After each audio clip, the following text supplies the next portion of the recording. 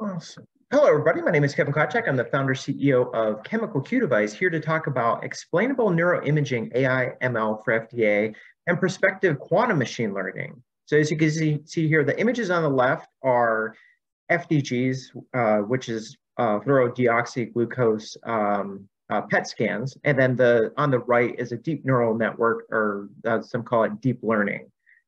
And I'm going to go over a little bit of timeline first. So this is talking about stage 1, stage 2, and then in specific, you have performance benefits, prospective performance benefits with the quantum hardware. Now, there's also quantum memory, quantum sensing, but the talk will likely be in quantum computing with quantum sensing, quantum memory helping out the quantum computer in 2023. Now, as you can see, prospectively better accuracy, potentially faster, also may improve with quantum hardware, the results as the computers have more qubits and less error. And the forecast is pending and is subject to change. Prospective partnerships, funding, hires, and other related mechanisms likely need satisfied with this. And as you can see here in stage 1 is basically, it's Alzheimer's, a mild cognitive impairment to Alzheimer's disease, quantum machine learning prediction. Now, in all these things, to start off, and again, as I mentioned before, is needing kind of like the hires at this point of the forecast. But in 2023 quarter 1, looking at collecting and preparing ADNI data. So this is typically ADNI 1 through 3, which is the Alzheimer's Disease Neuroimaging Initiative. So it's got a bunch of brain pictures with supplementary data as well. Choosing, training, and evaluating the model in Q1 in 2023. In Q2, doing that as well. Now, the parameter tuning and making predictions, iteration, you'll hear the word hyperparameters, these types of things, in Q3 of 2023. Minimum viable product, MVP, expected in 2023 quarter 3, and then a performance version of it. And again, this is synonymous with the hardware getting better, the quantum computer getting better in 2024 quarter 2. Now, for FDA submission, it hasn't been, you don't see too many quantum standards out there. IEEE Quantum has 9. So you'll likely see this IEC, ISO, ASTM, these types of standards being required by FDA in the future, and putting a date on that as 2025 quarter 3. So this is basically a starting point for Chemical Q Device, and this is to work with in synergy with stage 2 algorithm, which is reconstruction, which is more universal to getting better brain images. And as I mentioned before, the forecast is pending and subject to change. Prospective partnerships, funding, hires, and other related mechanisms likely need to be satisfied as well. Now, in stage 2, this is more, so if you look at medical imaging processing, this is the second big step. The first big step is basically acquiring. So say if you have like a future quantum sensor detection, that type of stuff with raw data. So this reconstruction in medical images takes that data and then turns it into an image.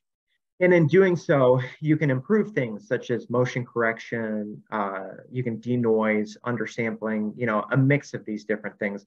So basically, the outlook for Chemical Q Device in this is basically 2023 quarter 4, get started on it, and then, choose, train, and evaluate model through 2024, and then parameter tuning 2024 quarter 2, MVP for this reconstruction algorithm, minimum viable product, 2024 quarter 2.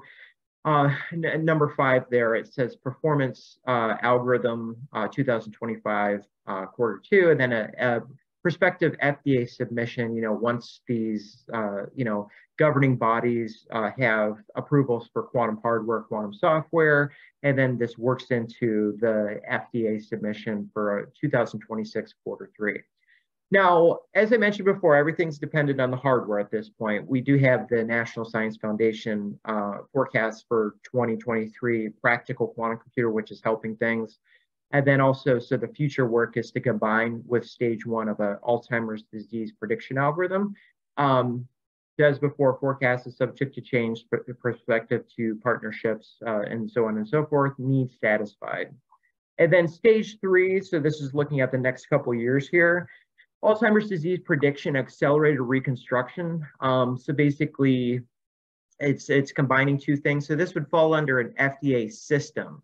So such as, there's hardware systems such as a portable MRI, or you also have, say, a general purpose ultrasound, those types of things where they're incorporating many things. So at this point, it's going to be software, but that's kind of how things are looking forward.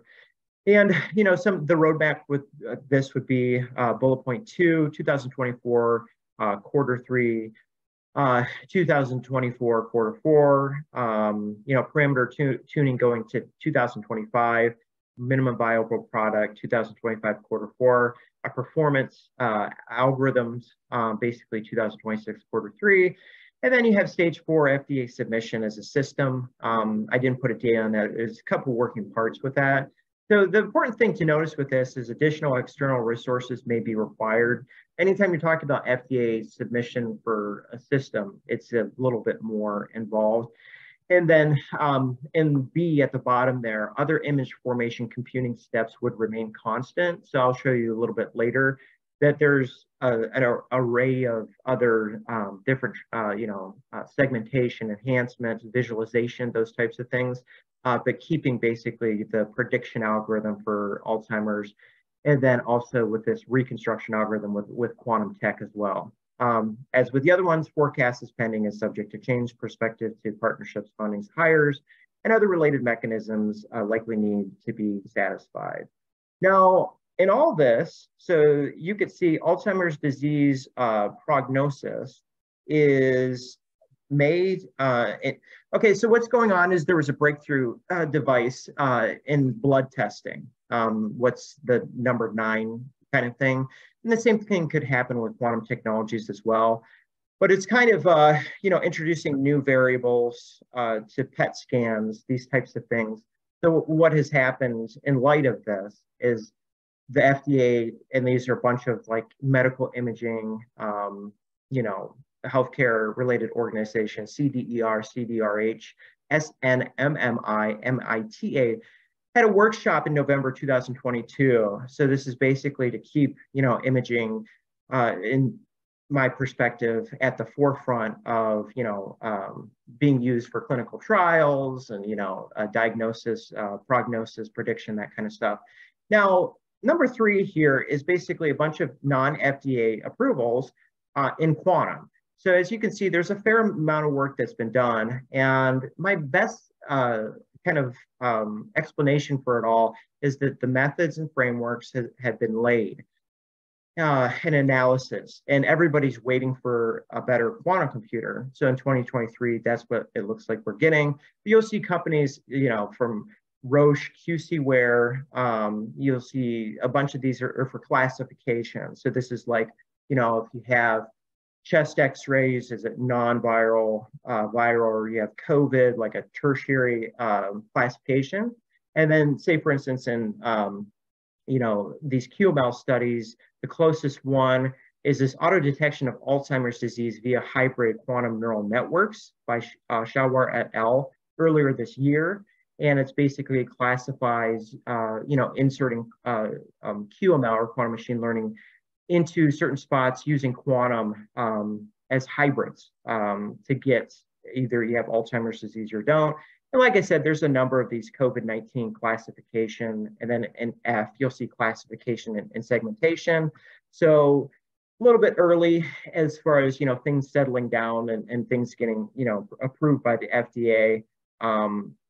But basically the wheels have been in motion, say the last year and a half, with quantum machine learning in healthcare. Now, in stage 2, the precedence has been, I reviewed the last 10 FDA approvals for software as medical device. Now, this would count more as a So a CT deep learning and A for GE healthcare. And this could be for head, meaning brain, or full body or lung, those types of things. But these are a recent reconstructive imaging approvals. So hyperfine, I mentioned this one before, the portable MRI uses deep learning. So a couple of years ago, FDA approval for complex algorithms, continuously learning what was not clear if you get approval. And here we are. Here's a couple of them in July of 2022. And the basis in quantum is Seth Lloyd, MIT. He's done a paper, Quantum Machine Learning Reconstruction Algorithms. And this has been built up over the years, but there's been so much research as far as, quantum algorithms optimizing circuits, and now cutting circuits into pieces called dynamic circuits, that a lot of this framework is going to bode well in healthcare, in my opinion. So in stage 3, some of the precedences, so these are the more systems. So here your ultrasound, the portable MRI. So they're encompassing many different standards between, say, ASTM, if it's physical, something like a NEMA, like an electronic enclosure. So the breakthrough device potential for quantum, to me, is warranted. So basically it's the principles of superpositioning and entanglement. So when you have quantum bits, is basically when you negate the noise as we're doing and increase qubits or quantum bits, is that you have the more and more chances to get we call it quantum advantage for combinatorial problems and many variables. And this includes big data. And I mentioned this, the NSF forecast in 2023 for a practical quantum computer. And also, you need quantum sensing, quantum memory to help a lot of these quantum computers as well. Now, you'll hear this term a lot, is basically you'll keep a lot of the software conventional or classical, but with quantum transfer learning, say for instance, for hyperparameters, you're running on some form of quantum hardware or a quantum simulator. And this includes graph theory, number theories, and statistics. And all of this basically for improved speed, scale, for problems that can run quantum mechanics and quality forecasts. So you could look at IBM's roadmap. It kind of shows where things are going. And this allows for sophisticated control algorithm compilation for next year as well. So these are a bunch of the literature reviews. Explainable AI, Johns Hopkins review, Alzheimer's and Explainable AI with certain types of algorithms. The ADNI, so this is Alzheimer's disease neuroimaging initiative, tadpole challenge is very interesting. Basically, researchers going off against each other, then improving after the first year. And this you'll see with the SHAP, and I'll give you the acronym a little bit later, interpretability. So you want algorithms to start off with end users, meaning physicians, nurses, and so on and so forth, in mind before you start making awesome algorithms that can't be understood later. And then the directions with QML, a couple of websites that focus on this in this kind of like healthcare QML era that we're going into. So this is the first paper, Explainable Medical Imaging AI means human-centered design guidelines and evidence from systematic review. This is Johns Hopkins paper. They're one of the top research universities in the US. And basically you'll see, I saw a DARPA, basically you want trustworthy AI, explainable AI. Basically this says, at the end of it, can you understand the results? So in all these human machine learning teams, and there's two different approaches. The first one is like basically just programming and coding up front with less regards to being able to understand it. And the second one, which is harder, because you have to figure more factors into it, is basically getting transparency in algorithms. So here's basically the flow of all this. They call it the interpret guideline. So formative research is known as you're talking to your end users, and this iterative process, meaning that you're handing over algorithms that continuously get better. Development, ideation, development, and validation. So these go back and forth, right? But I kind of see this as being like, a new standard of things coming through. So basically, you have design choices you need to consider, and then basically, there's a lot of wasted time you could do if you don't do these steps correctly. So this is basically target audience, design choices, and they said 5 key dimensions: functional, operational, usability, safety, and validation. So this is basically like the FDA wants transparencies. Everybody wants to have algorithms. Although they're complex, they're more understandable. So this is likely a big trend coming up in healthcare, leaving from just medical papers into being used. So this is basically, I mentioned this is rapid prototyping with users, physicians, nurses, so on and so forth. There's different barriers because you have programmers. So say, for instance, there's knowledge mismatch between people who code, in the medical field, and what's important in one may not be as understood in another. Availability restrictions or ethical concerns exist, right? Because there's patient data, and that needs security as well. So there's this complex nature of medical data anyway. So what they say is, this kind of goes back to that flow chart, is basically having a formative user research, and then more of an empirical studies. So basically, working closely with all these different groups to design algorithms, and then of the ones that they reviewed, the 68, none of them introduced formative user research. Again, this is very hard. It's basically taking two worlds and combining between coders, programmers, and then, say, for instance, what will be the end result? What will a doctor get out of an algorithm? And then, as you can see, there's some that chose clinical priors, things that have pre-existed in guidelines. And, so basically, this is, for instance, segmentation. So segmentation is, typically done non-transparent. So on the top is that approach, and on the bottom is basically you have these different, clinical knowledge, shape prior, saliency map, understanding. And then I'll go over this, towards the end again, and then I'll have time for questions. Just get through this towards the later slides. Now, here's what they say is basically interpret: incorporation, interpretability, target, reporting, prior, and task. And like I said, this is one of the biggest research organizations out there, Johns Hopkins.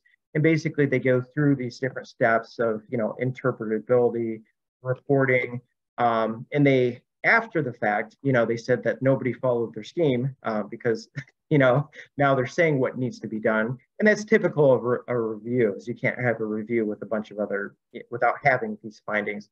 And this is the kind of like that more iterative process between end user requirement and clinical scenario. And to get transparency, you can use attention mechanisms, human understandable features, combination of deep learning and transparent, and so on and so forth. But this kind of gives you like a look into what will likely be focused. And again, I've seen it in other government organizations as far as understanding algorithms. And so this goes through a bunch of these. So basically more in detail of attention mechanisms, human understandable features, decision trees, so on and so forth. And then in specific in this one, basically getting transparency, easy to understand illustrations, visualizing, gradient-based importance, so on and so forth. And then you have feature-based, directly analyzing a coded feature. Now, in the second paper here, this is in-depth insights into Alzheimer's disease by using explainable machine learning approach. This is basically incorporating Alzheimer's into XAI, or explainable AI. And basically what they're saying is this XGBoost algorithm for hyperparameters tuning. And by the way, hyperparameters tuning is something that quantum is being used for as well. And will likely, start to enter in. And I mentioned this before, Shapley transparency values. It's basically the standard in understandable, explainable AIs. So in all these, basically you can have a physician that does everything on their own with clinical history of patients, with similar brain scans. You can have regression based on MRI cognitive scores. You can have supervised machine learning, data-driven disease progression in vitro unsupervised. So as we go further into this, and especially as quantum becomes more of a consideration in the hardware aspect, that you'll see more of these kind of pan out than others. So there's things working against age. So as we age, your chances of getting Alzheimer's doubles every 5 years after 65. The ApoE4 is basically blood test, so 10 to 30 times higher if you have it. Gender, obviously there's differences here. And then medical conditions, basically if you have any other ones, and lifestyle factors can contribute to an Alzheimer's disease diagnosis. So they have these 4 hypotheses. So I'm going to not spoil it until the end, but basically, they're not tough, but I'll show you the charts and I'll show you if they were able to meet them. So basically hypothesis, scientific method is what we're talking about here. So they split it up to, so usually you'll have like a tertiary, so cognitive normal, CN, MCI, and AD, and here they have an early mild cognitive and significant memory concern. So there's 5 categories here. And basically, you go through these different phases: data set analysis, pre-processing, you train, so XG boost is what they're looking at. And then every time you hear interpretability, figure Shapley values. And then they have conclusions, and then they test at the end with phase 6. And here's kind of the flow of it all, the workflow. It's phase 1, 2, 3, 4, 5. And this is data analysis. It goes, just what I explained there. And basically, it's an iterative process. But keep in mind, there's still no treatment for Alzheimer's disease. There's ways of improving it with pharmaceuticals and so forth, obviously with testing, with neuroimaging, and even blood work. And the Tadpole Challenge is this ADNI. So it's an ADNI initiative, and it's basically Alzheimer's disease neuroimaging initiative.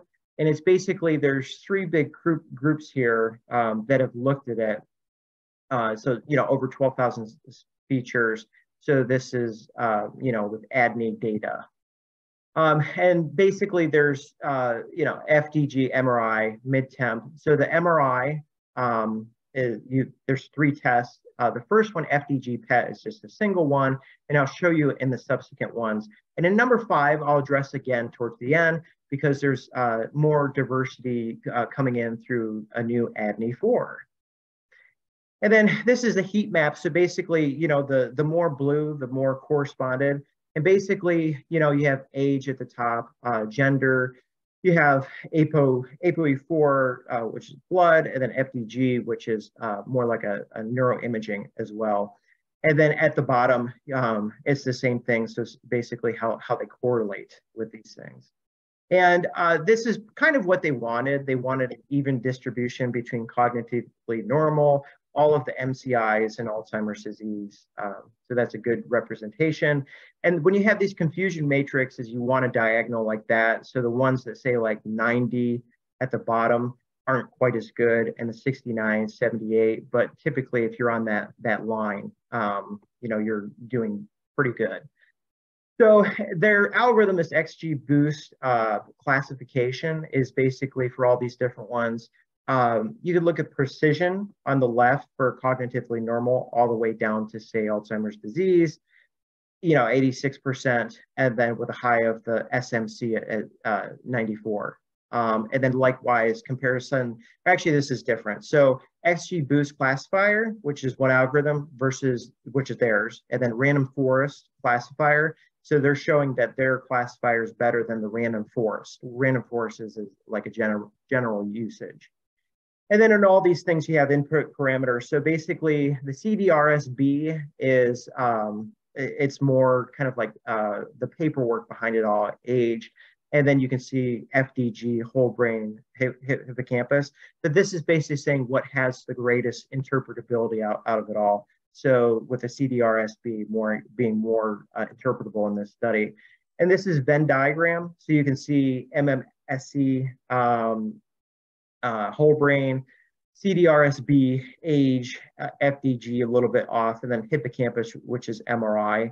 So they go over in great detail. So this is heavily summarized. Now, I think this is basically the crux of their findings is, and I'll get to their hypothesis of their four, things that they are trying to prove, is basically in all these things is you want positive SHAP values. So you want to be the bigger bulges on the right of the zero.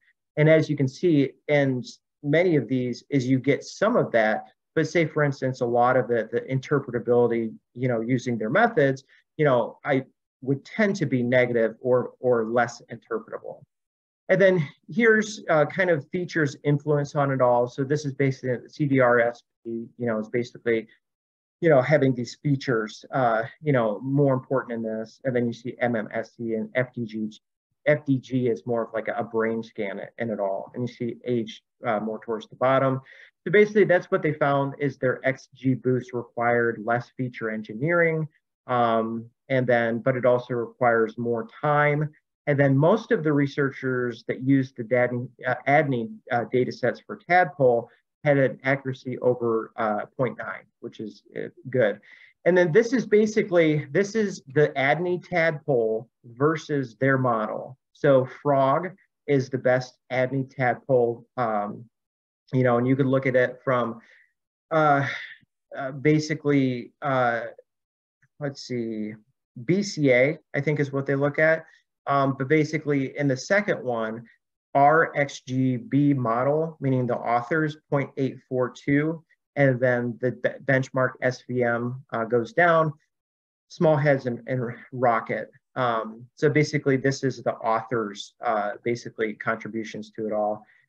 And some of these things I've kind of highlighted before, but it's just a very specific thing because when you go through these papers, there's many diagrams, and then you have to see, what each one means. But basically a unique combination of MRI indicators influence for each of the diagnoses may be interesting to physicians, right? So, and some of these, if it shows that neuroimaging isn't quite as a big a factor than others, that's, you have to focus on, what they're trying to say in all these. But that's what they claimed. And I think it goes back to this violin plot in number 6, is all the hypotheses were rejected due to Alzheimer's disease complexity. In other words, this is a work in progress kind of paper, but it's good to be honest as well. So in this paper, Explainable AI toward understanding the performance of the top 3 tadpole challenge methods in the forecast of Alzheimer's disease diagnosis. So in this specific one, so this Hernandez et al., the purpose is to look at these more closely, right? Because there's these huge challenges out there, and it's going to go through with SHAP values or interpretability. So if you leave with one thing, that's basically that it's part of explainable AI. So SHAP is being used. And in all these tadpole and prognosis, you look at clinical status, cognitive decline, ventricle atrophy of 5 years. So here's the winner. So in a different paper, we saw frog. The second one is 3 days. And the third one is the SVM or support vector machine, third place. And they use different techniques. So, and these are kind of relating papers as well, but permutation-based importance. I'm going to focus more on the tadpole with all these, but Figure Moore et al. And Nguyen et al. Kind of having good influences as well. Now, this Elsevier paper is outside tadpole, and they use it, basically random forest, multi-layer, multimodal detection and prediction. So the authors spoke high of this. And then also, as you go down, we're going to look at in 4 divisions: clinical history, cognitive features, APOE4, imaging. So you'll start to see a lot of these kind of features keep popping up again, especially with neuroimaging, cerebral spinal fluid. And this is a summary of the 3. So this is frog, the winner, gradient boosting, and it goes through exactly what gradient boosting is. And 1 year later, after they won, 70 features from the original data augmented for 420. So in number 2, random forest, and then a year later, it tells you what they did. And then number 3, EMC, EB, support vector machine, 200 features. So maybe they're, improving at a higher rate than the others because they were in third place.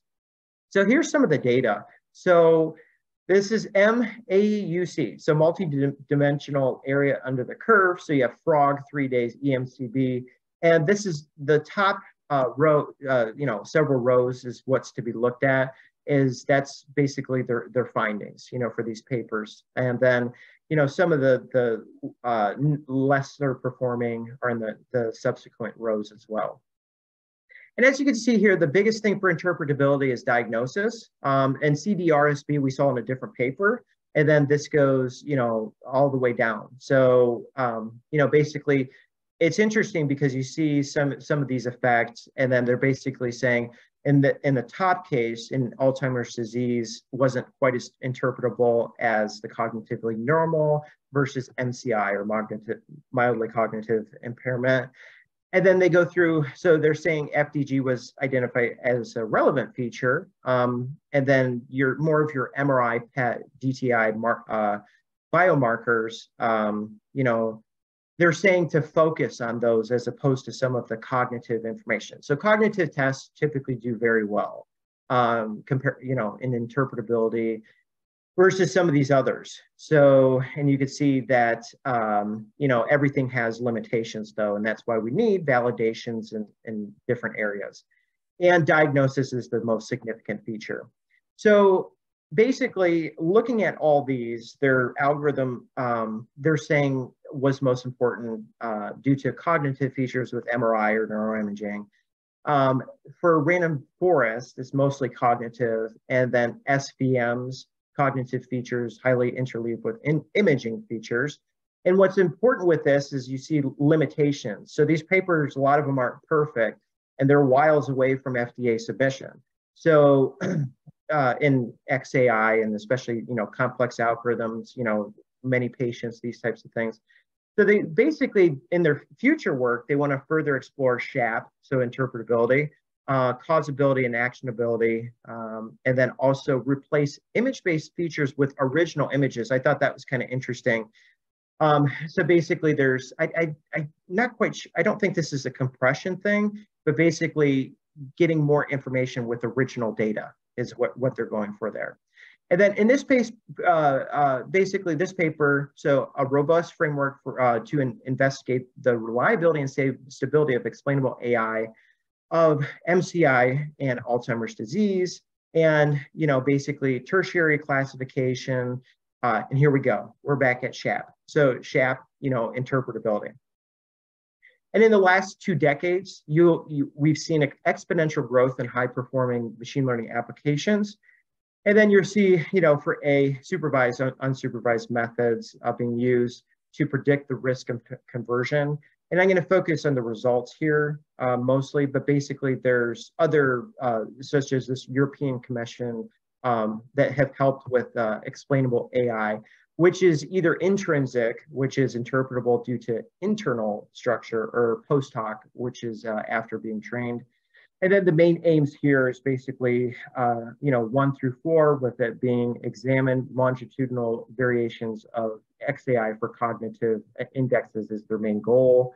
And then you can see that they have a hypothesis that the explainable, actually, this is really important. So explainability indexes could be considered markers for patient neurodegenerative patterns. So the very fact that you have explainability, like if you have a blood biomarker or neuroimaging or CSF, that's kind of where they're going with it. And then this is basically their workflow proposed analysis. So you'll see common things, so train random forest, tuning parameters, final RF model, and then SHAP. So basically they want to use SHAP as a marker, the interpretability of it all. So basically, you have their end point here is basically identify potential subgroups by RF classes. So you'll see that this is a random forest SHAP paper. It's a random forest for the algorithm that overcomes multicollinearity, and then SHAP, either intrinsic or extrinsic, achieves to explain the internals of RF classifier train. And To do this, they use an inner loop, outer loop. So here we go, hyperparameters again. This is the second, third time mentioned. This is the type of stuff, for quantums going into. Outer loop, evaluating trained model with selected parameters. And then you can see the area under the curve, 0.97, which is very good. And then also there are 10 features, and it just depends on what you're looking at. Accuracy is 70%, area under the curve up 0.89. Now, the accuracy, specificity, sensitivity. So most of us know what accuracy, specificity is basically how well it's distinguished from the thing that you're not trying to go for. And then sensitivity is more towards, going what you are going for. So you can see this is, these are their findings. Confusion matrix is pretty good. So they put it in yellow. So you always look at the surrounding squares. So a 606, 630, kind of getting up there, 20% for some of these, the performances of the matrix. And then also, this is basically area under the curve for Alzheimer's disease in red, basically the true positive rate, basically. So this would be your, accurate or sensitivity kind of thing. So Alzheimer's disease being best in that case. And then these are SHAPS. So the way that SHAPS this is the end result of after you're running your algorithm with interpretability, is with cosine distances. So you can see that certain ones, so say for instance, purple AD had these error bars are large, but had some of the, larger cosine distances, which is preferable. Now, there are some limitations with this, is basically, their assessment represents a preliminary step for clinical diagnosis. Other exams and neuroimaging data may largely improve. Basically, it seems like a lot of these things are here to stay, even if there's a breakthrough in blood work. And then, now we have this huge conference, for PET scans, for prognosis as well. And they're basically saying their results can be increased with MEG, which is the magnetic equivalent of EEG, PET scans, MRIs, so on and so forth, and to examine XAI resulting from neuroimaging classifications in the future. And you see, so some of the other findings, they say in line with the current 2018 research. Now, I'm going to switch over to QML. So QML is quantum machine learning. So this is basically going to be, and it already is in the quantum world, so not mainstream. But when we're talking about this, we're talking about Penny Lane, we're talking about IBM. And this is actually a Medium post, and I found it quite useful. So say, for instance, it's their beginner's guide. So they walk through, and this is the code. So you have to know how to do all this stuff. So this is install the necessary libraries and dependencies. So you'll see install Penny Lane, which is synonymous with QML, but you can do it on Qiskit as well, which is IBM. Install NumPy, matplot, lib. So this is what Chemical Q device is going to go into more, and perhaps maybe people that have done this a little bit. But it's a good launch point for a lot of us to learn.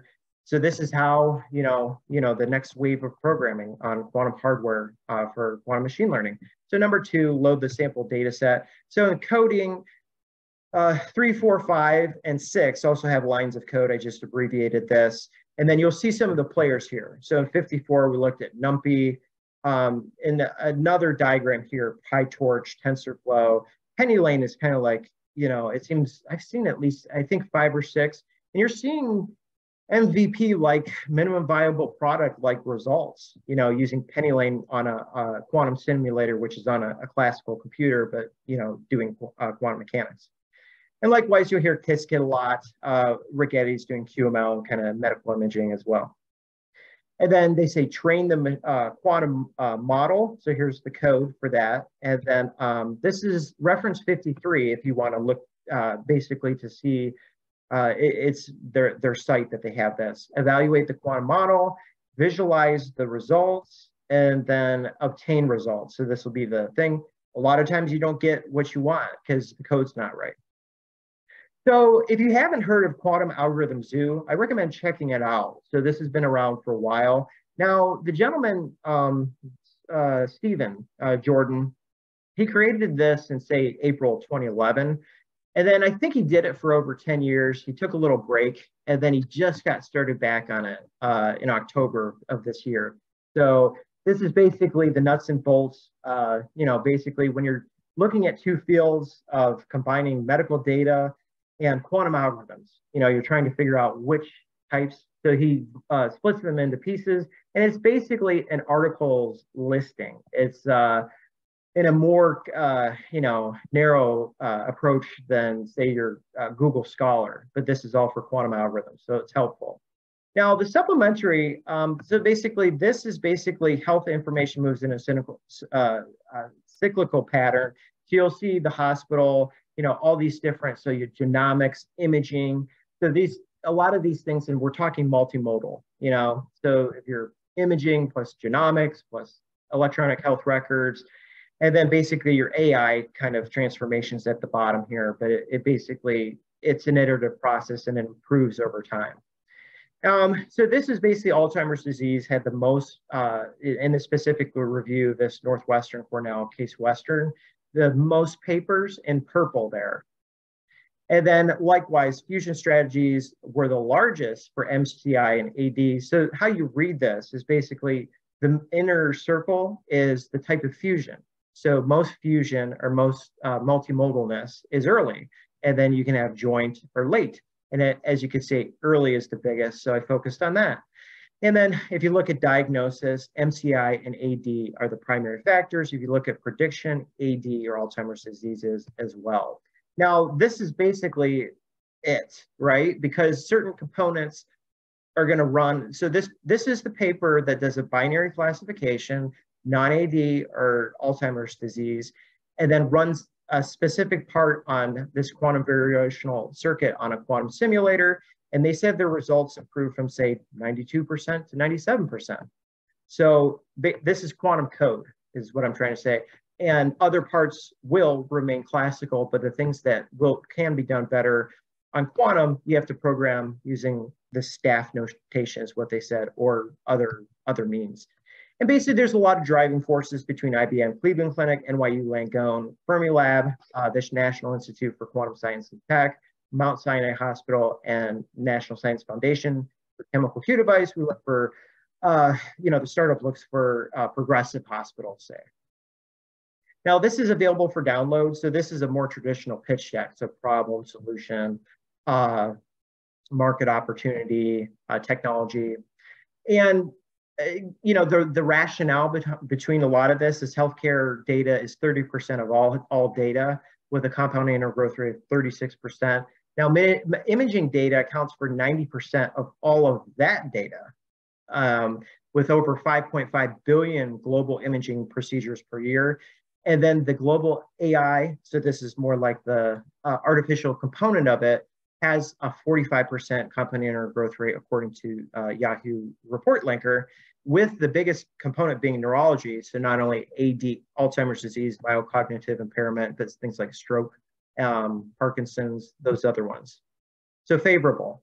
And then obviously looking towards licensing, subscriptions, and partnerships with organizations that do good and well. And then this is adapted from Sabaya G et al. Their paper is called Hybrid Quantum Transfer, or it's similar to that. It's basically hybrid quantum transfer, using, in the case of, say, the stage 1 that I mentioned before, with ADNI databases to train off of, and the specific patient data. And you'll see in here it says PyTorch, PennyLane. So those are the kind of like the big quantum platforms. And then you'll see, the simulator, which is more PennyLane, and then the real hardware, which is more this IBM in this case. But there's a bunch of papers besides the QML paper that I've referenced several times, of the, binary classification, non-Alzheimer's and Alzheimer's. And then in specific, conventional AI and ML has done many, many papers in prediction. So this is the basis for that is there's at least nine in 2021. So these can either be like your healthy subject MCI or mild-cognitive impairment to Alzheimer's. Now, I highlighted this because basically I've shown this a couple times, and in reconstruction, so this is basically the stage 2 product for chemical Q device. So, I'm going to focus on that. So data-driven learning, so figure machine learning, model, which is older, plus data-driven, accelerated reconstruction, which is, basically what the startup's looking at, motion corrections, denoising. So this is if you have an MRI that's noisy, denoise it, or if you have motion correction with the kids that not sitting still, those types of things. So reconstruction is a huge thing in medical image processing, and that's where startups going to be focused in stage 2. So the market opportunity for all of this is basically in Alzheimer's, basically in clinical trials surrounding Alzheimer's disease, i.e. the drugs that want to go to market, is that they want better brain images. So now things are standard, but likely as things progress is, say, oh, there's a better quantum sensor, right? And this quantum sensor can be used with a chemical Q device, quantum algorithm, those types of things. And, so basically I've done other research on this, but, say if you had Eli Lilly and Roche, these big pharmaceuticals, and they're highly dependent on MRI and PET scans. And basically, the more resolution sensitivity, the better.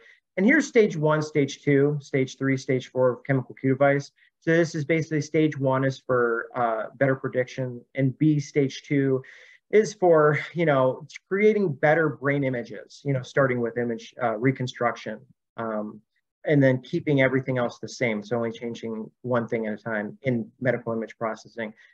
And C, I highlighted this with stage 3, this combinatory work, and then in D, potential FDA submissions. And this is the mission statement, which hasn't changed much, which is to improve neuroimaging techniques utilizing quantum technologies for better sensitivity, signal strength, and/or resolution combined with advanced prediction in neuroradiology for Alzheimer's disease.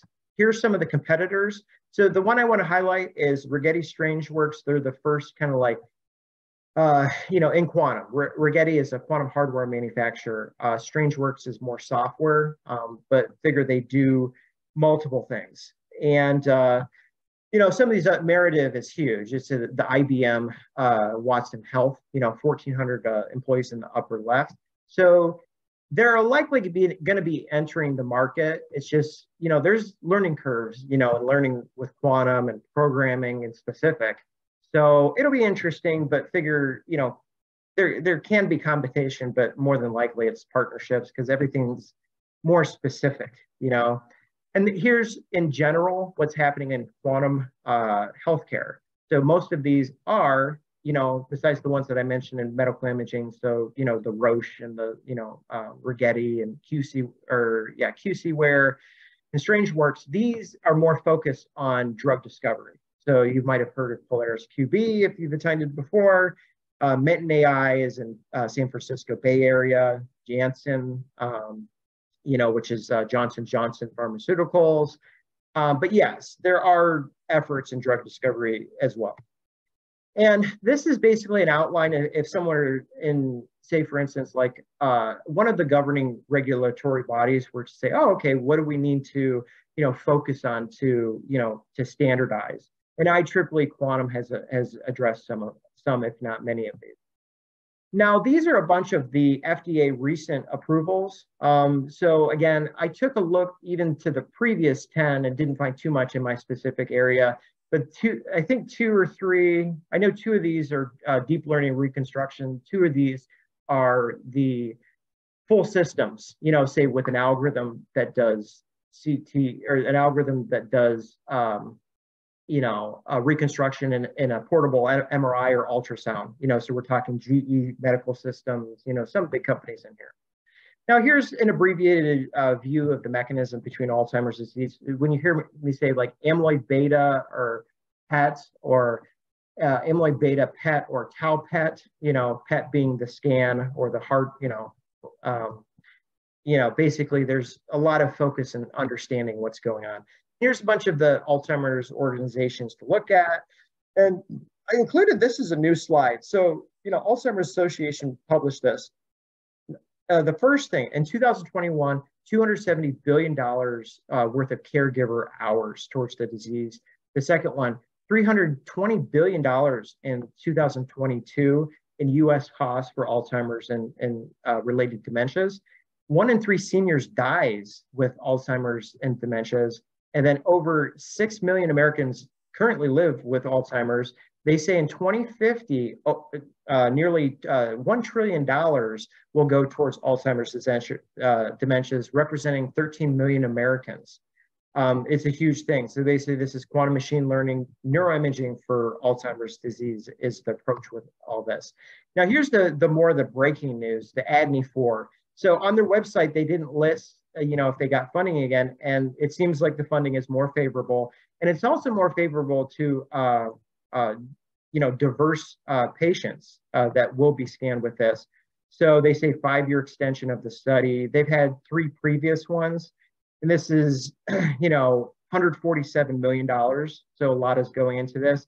And the clinicaltrials.gov focuses on, that clinical trials is all imaging. There's 6 different PET scans, types, 1,500 participants in that as well.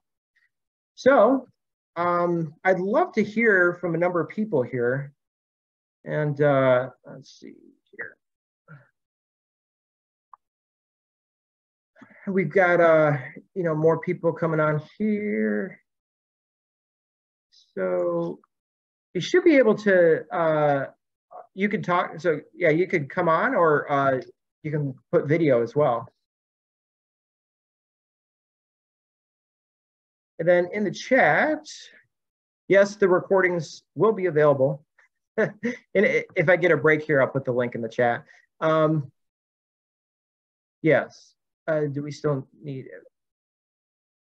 Okay, so the way that works, VJ, so the question is, in general, AI models improve with continuous learning from feedback data. Do we still need FDA approval whenever you retrain a model? So there's a whole thing in place with that. So basically, there's these 2 terms that they use. And number one, your organization has to be excellent in the way that it's dealing with not only getting the algorithm up, but then how it will update it. So if you do an FDA search, and I forget the 2 terms, but they use a couple terms, and then Bahar, if you have anything. But yeah, they use a couple terms, and it's the whole process of retraining and continuously learning, these types of things.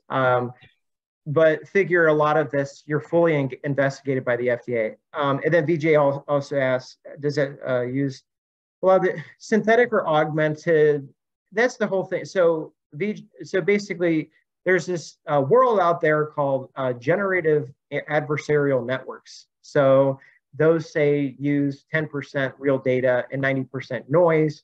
And then over the course of time of training this data off of what's real and what's not, eventually it can't tell on its own if it just evaluated or discriminated a real image or a fake image. So obviously that has huge implications in medical, because medical is short relatively on data. And the more images, say if you have, you only put in 10 and then now you're getting like 9 or 10 out, something like that, or more. But the whole thing is trust, right? Like, can you trust it? Can you explain it? Because if you're generating fake images and your discriminator now can't tell the difference between a real and a fake, is that good or bad? So some might say, well, yeah, the end result is, but can you prove it? So this kind of, if you come across a GAN paper, generative adversarial network paper, XAI, explainable AI, I'd like to see it, but it's a pretty hard thing to do. So I don't know as far as the exact time of when we'll start to see GANs and healthcare get approved, those types of things. So yeah, those are 2 really good questions. Does anybody else have another question?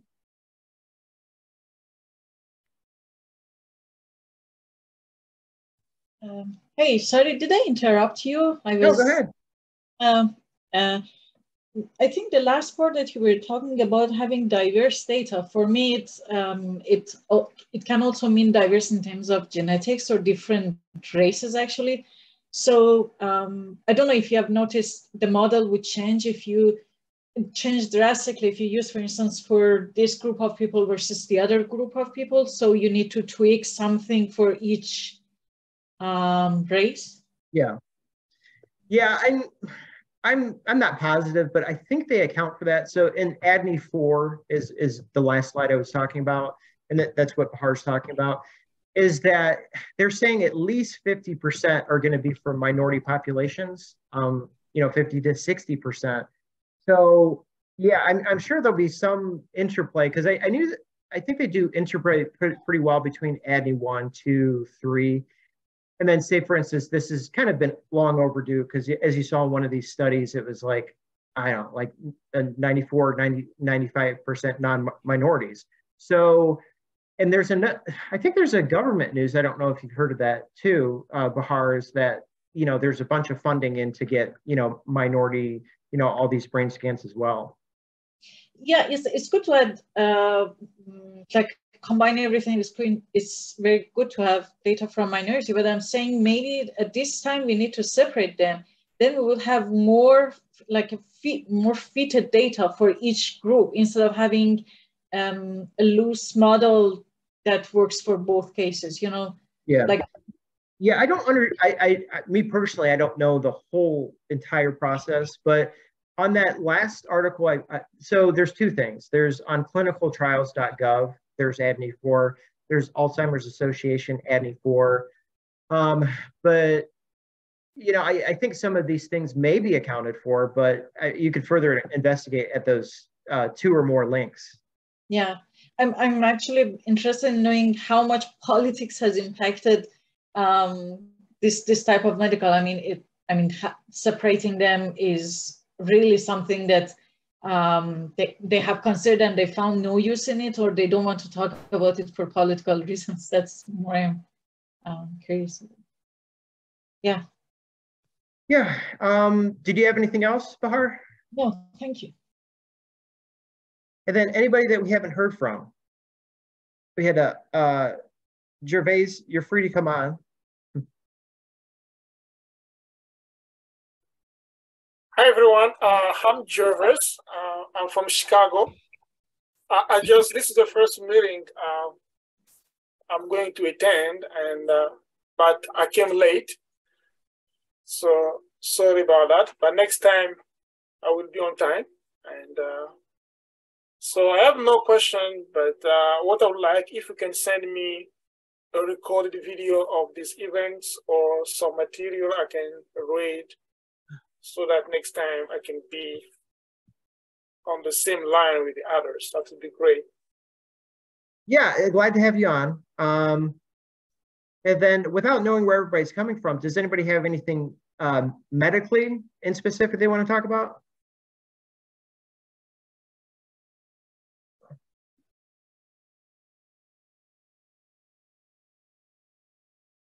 And then here's the link. So I'm putting the link to the videos in the chat. So all the decks are on the website. So if you go to chemicalqdevice.com, it'll say recent neuroimaging decks and at the top or towards the top. So yeah, it's an ongoing thing, with the healthcare and quantum, but it seems, like it's a pretty valid approach in these big companies, Roche and IBM and, well, in quantum world, it's QCware, Rigetti, StrangeWorks, those types of things. But the whole crux of this is you have programs, and say at this point you're still running on conventional hardware, and then the next step of your program you'll run on a quantum computer, right? And then so the whole interplay there is called hybrid, right? So hybrid QML, you'll see all different things, and in specific, a lot of these are considered transfer learning, where you're doing the training on previous data with classical, and then at the end for fine-tuning you might use a quantum computer with quantum machine learning for hyperparameters. So yeah, that's the thing. And with all this, with emerging technologies, it'll take time. And especially like, because there's 5 or 6 different types of quantum hardware technologies. So say, for instance, which will pan out, which are acceptable. I would say the ion trap technology is the most published in literature as far as having kind of like conclusive results. And I don't know if you guys know Quantum with Anna. She's Chicago. Yes, and, I know. Yeah, so she said she just ran on, say, like a superconducting qubit IBM with like 20-something% or 30-something percent. And then say with the ion trap, she got 97%. So as far as the one kind of being ready, the most ready at this moment, it would be ion trap, even though it's not theoretically as powerful as gate-based superconducting. But so some of these are the likely the topics of interest at these meetings that they have. I'd say like an IEC or ISO or ASTM or even NEMA. So yeah, it'll all be developing for sure. But I think the principle right now is the National Science Foundation got into quantum funding it in early 1980s. And they said, I think it was last year, that in 2023, we will have a practical quantum computer. Now, will that be first quarter, second quarter, third quarter? We don't know, or at least I don't know. And, so that's a big kind of guiding thing. And you've heard other experts saying 2023, the year of quantum. I know in the Midwest, so figure University of Michigan, some of those schools, Purdue, maybe Michigan State, they have a consortium, and they announced that they're going to be announcing other things, I think in January. So last year in 2021 was the year of partnerships, I would say, for quantum. This year is kind of working out the kinks. Some good results are promising. And then next year is kind of that MVP, minimum viable product, or maybe a little bit before, a little bit after, And there are some applications that have popped up with good results this year. But in a couple days, 1, 2, 3 days, will be a new year for quantum. So anybody else, anything medical or quantum? Anybody want to talk about? And then if you had anything, Gervais, you can go ahead. No, I would just ask a question just about Josephson Junction building quantum computer with superconductor. So how it works, how the Josephson Junction works. That I don't know. So a gentleman, his name's John Martinis. He's like, some would consider like a founding figure in all of this. And say he was, his first paper on squids, superconducting quantum interface devices, they're quantum sensors. I believe he was even talking about Josephine junctions back then, like in the early 80s. So you could follow his work, his publications, because I know that's been an area. But as far as the nuts and bolts of how exactly, Josephine junction in a quantum computer, I'm not quite sure. Okay, thank you. What's his name again, you said? His name's John Martinis, like a martini with an S. Okay. And he was, say, for instance, I think he was Google's quantum hardware lead in 2019. So he left Google, but he's been at one of these Cali schools. I think it's UCSB, University of California, Santa Barbara, just churning out papers for like, say, 16 years. And there was I think it was an IEEE event. They interviewed him, and he says, yeah, things are looking pretty good for quantum, and you won't get any more out of him than that. So for somebody that's been in the field since, like I said, like 83, which is his first paper, just like the month I was born, he hasn't left it. So that's very positive. And then now he's saying that, he feels like it's in good hands. It's so much bigger in 2022 than it was, say even like 10 years ago. And there's been other kind of leaders, Salvador Venegas, Ian Draca. He's known as a founder of quantum computing in Mexico. So they've had Quantum Latino this year. So it's very, it's a very international event, even Toronto. So I was going to mention, so June 1st of this year, they had a photonic quantum processor that did a task in 36 microseconds instead of 9,000 years.